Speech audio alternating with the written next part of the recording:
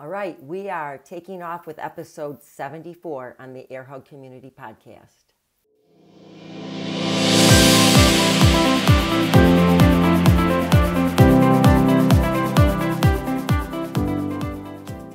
Hello, everybody, and welcome back to the Air Hug Community, or welcome if it's your first time here. So I would love to share with you what the Air Hug Community is all about. First of all, why the name Air Hug? Well, it's interesting, and I don't know if I've told this story in a while, so I'm going to retell it. At the height of COVID, I had been driving down a busy road in our area where we live, and I saw this amazing sign, and it just simply said, it was a sandwich board, and it was a bright yellow sign in black letters, and it just said Air Hugs. And I thought, oh my gosh, yes, that's what we all need right now is some wonderful air hugs. And that really haunted me, and I kept thinking about it. And at this time, I was also preparing this podcast and didn't have a name yet, but it reminded me of airwaves, and it reminded me of how we really can reach out and support each other. And so this podcast is all about a great big giant air hug where we can put forward a way to grow and support and learn and be inspired. It's a place for us to pay it forward, at least for myself and my guests, where we have stories and conversations that actually are just pretty much relevant to all things. At this point, I'm going to go ahead and say it, midlife. And the reason I say that is because we tend to gravitate more towards midlife topics around here and how we can live better from today forward. And so a lot of the stories and guests here will have a flavor on how you can optimize your life and what you can learn from the stories and conversations that are told here. And so I thank you for coming in and taking a listen.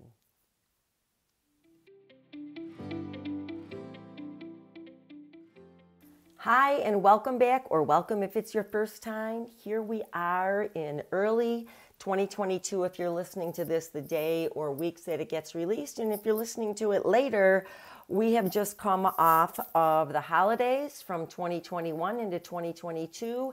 And oh boy, there's a lot going on. And gosh, the inspiration for this episode has come from so many different things. I got to be honest with you.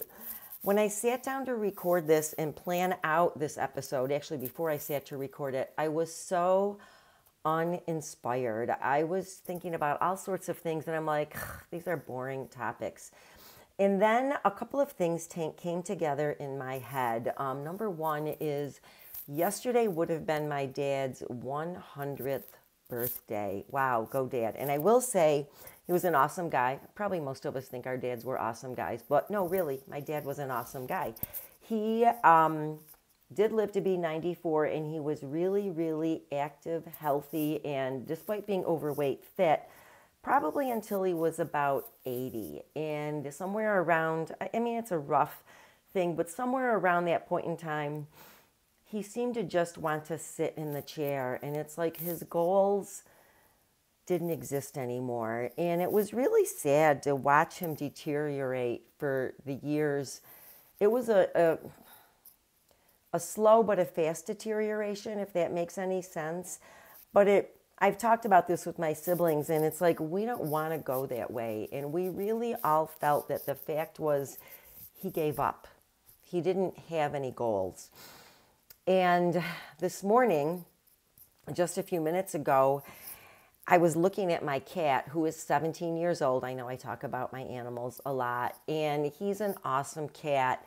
And it's not that he's giving up. Well, he might be a little bit. He doesn't go outside anymore. He used to always go outside. But I watched him climb up onto the little shelf where we keep his water, and we keep it up there to keep it away from the dogs.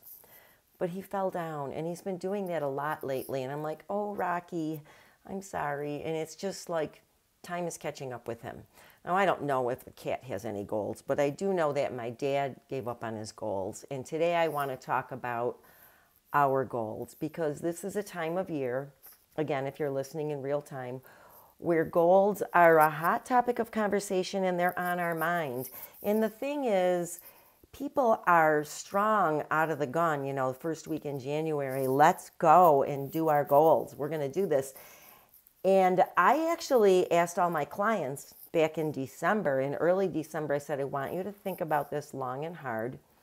And I want you to give me your goals, because really, I'd like us to be on the same page, but I can't help you if I don't know how you want to be helped. So anyways, the responses that came in were amazing. There were lots of really interesting responses. And I did find that some of them were very vague, and I've seen this year after year about people will come to me and they'll say, well, I just want to tone up. I just want to firm up, or I need to lose weight. And I'm like, well, let's refine that a little bit more. So, and as I've been thinking about goals, I swear the universe brings us things, right?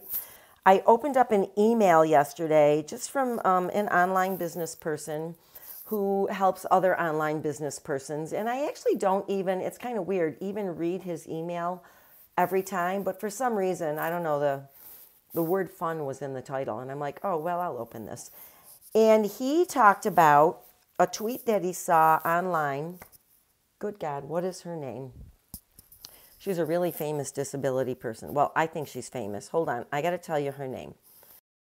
Okay, so anyways, her tweet was all about fun goals versus Emily Lado. That's her name. Emily Lado, Ladau. Look her up if you haven't, because she's fascinating.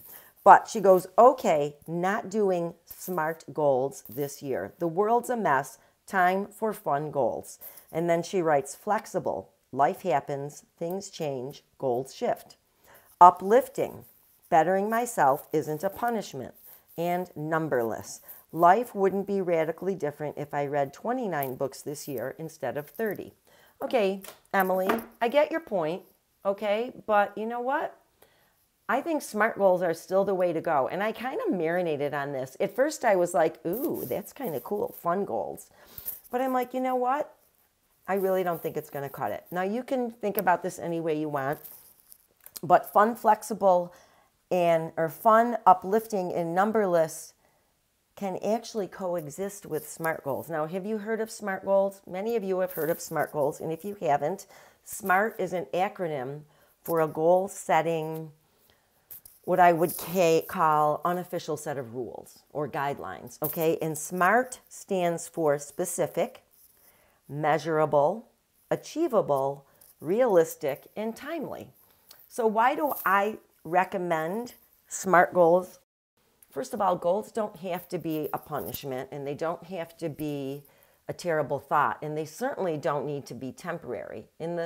I think where people fall short and they don't like actual specific goals is because they see goals as a finite thing. But actually, we need to see our life as a journey with no destination. Okay, the destination, folks, is actually death. So it's not about getting to the destination. It's about finding a way to enjoy the journey. And if you can find a way to enjoy the journey, then having SMART goals will not be viewed as a punishment, and you don't need the fun acronym.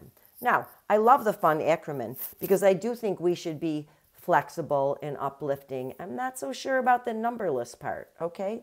So let's talk about SMART goals. All right, let's start with number 1, specific. I'm going to use the weight loss example here because that's or getting fitter example here because this is a big one that comes into play. When people say to me, they come to me and they're like, I want to lose weight. And I'm like, well, why do you want to lose weight? Let's get into the why and the purpose here, and then we can get specific. And they'll be like, well, you know, I'm tired all the time. My clothes don't fit. I don't like the way I fit. And I'm embarrassed with the way I fit, just for my own self, not for what other people are thinking of me. But in fact, I do care what other people think about me. And you know what? We all do. And that's not a bad thing, okay? Not that that should rule our life, but I think it has an influence. So a more specific goal than lose weight, air quotes here, would be to say, I would like to drop a size, eat consistently healthy, and follow a training plan that's right for me. So the big part would be, I would like to drop a size.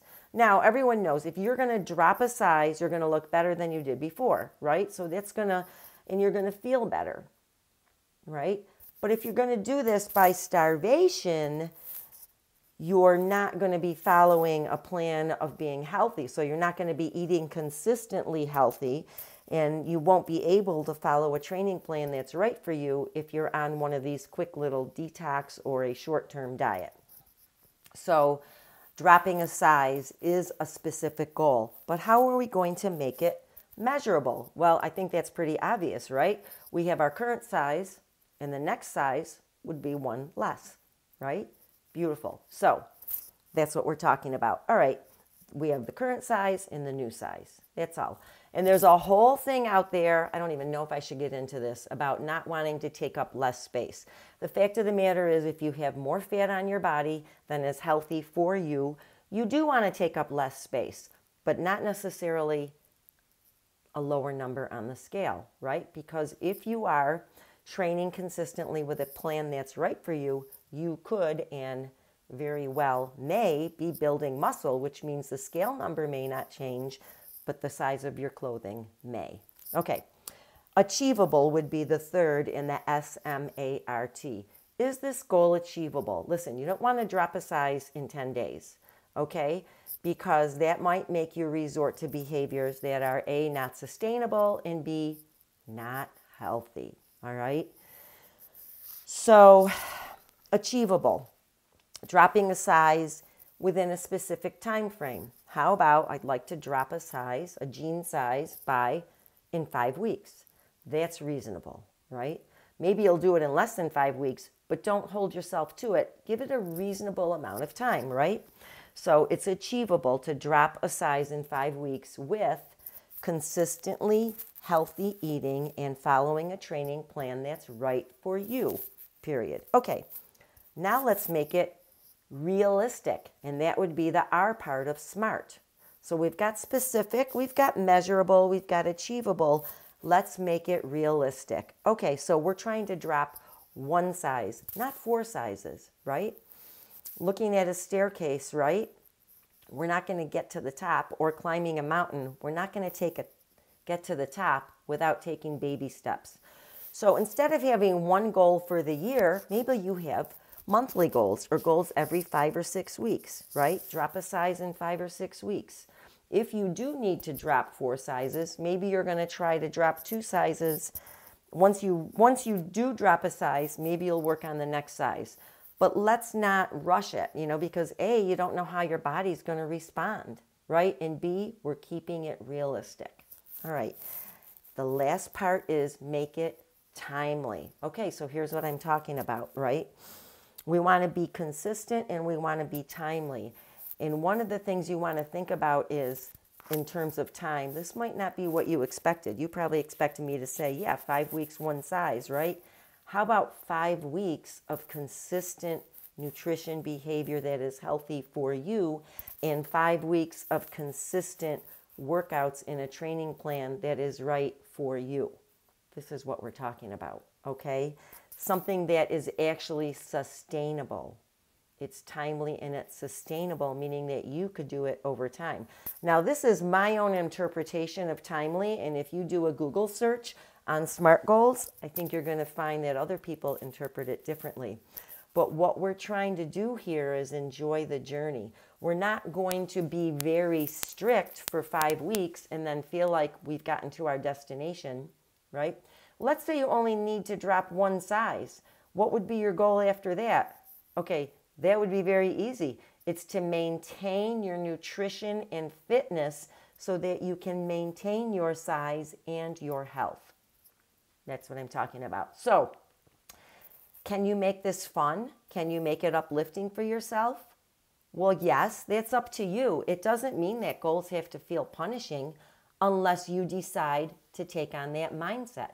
But if you take on the mindset that this is a journey of a lifetime and that you are uplifted by treating yourself well versus treating yourself, and I had a post about that a couple of weeks ago, treating yourself well versus treating yourself is making the journey more enjoyable in itself, right? You get to decide if you enjoy this journey, right? If you are too restrictive because you're trying to reach an unreasonable goal in a small amount of time, yeah, you are going to be miserable, right? And if all of a sudden you decide that the only way to do this is to walk 70 minutes a day, power walking, are you going to love that? No, I don't think so. So you want to take on the fact that you find a way to enjoy the journey. And it starts with your mindset.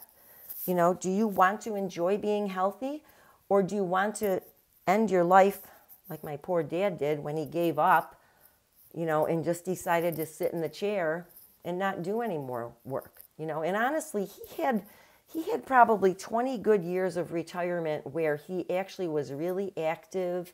He played golf, he bowled, he did Mr. Fix-It jobs, because that's what he did. But when he actually put himself out to pasture, he put himself in that recliner, that's when he actually started to decline. And unfortunately, it was awful to watch. So anyways, my hope for you is that you can find a way to keep your goals definitely smart, but it's up to you to own them and to make them fun and uplifting. And as far as numberless goes, I don't agree with that. I think you need numbers.